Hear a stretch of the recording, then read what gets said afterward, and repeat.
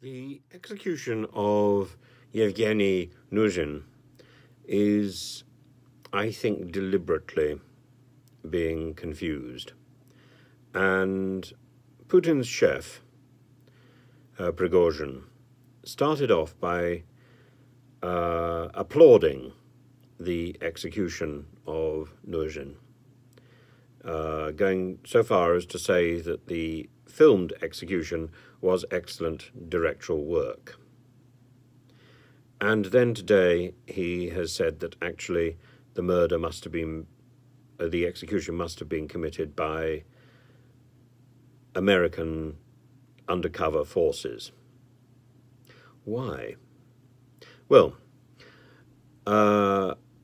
Yevgeny nuzhin, unfortunately for Putin's chef, had given an interview. And in that interview, he explained that he had been sentenced for a murder and that all the time during the war he wanted to fight for Ukraine. And so when Prigozhin came to his prison colony and recruited potential members of the Wagner brigade, he volunteered, knowing full well that should he surrender or enlist with the enemy, with Ukraine, then he would be facing an execution by his own. So it makes very little sense for Prigozhin to claim today that in fact he thinks the execution was staged by other people pretending to be the Wagner Brigade, and the Wagner Brigade are honourable. Well, no, they're not honourable, because Prigozhin has already set up the idea that anybody who is caught surrendering will be executed. So this is a sort of smoke and mirrors story, and as I say, deliberately confusing.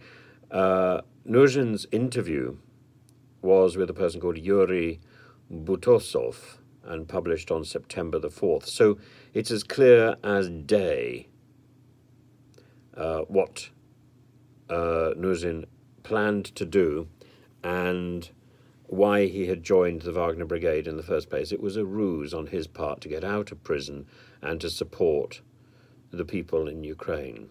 And I'm sure he's not alone. And so for a mercenary group, a private army, to claim that they act in accordance with all conventions is absurd. And of course, Ukraine has also made it very clear that they will accept the surrender of any Russians, and should those Russians not wish to be returned to Russia, then they can stay in Ukraine. So again, I find it slightly strange that nuzhin was returned in a prisoner's swap, but I think it's highly unlikely that he was assassinated by a US brigade or indeed by Ukrainians, given what he has said. I think this is a demonstration of Prigozhin carrying out his threats, sending a message to other prisoners who have been recruited into his private army, and then perhaps running scared. In the end, it comes across as a defeated army squabbling among themselves.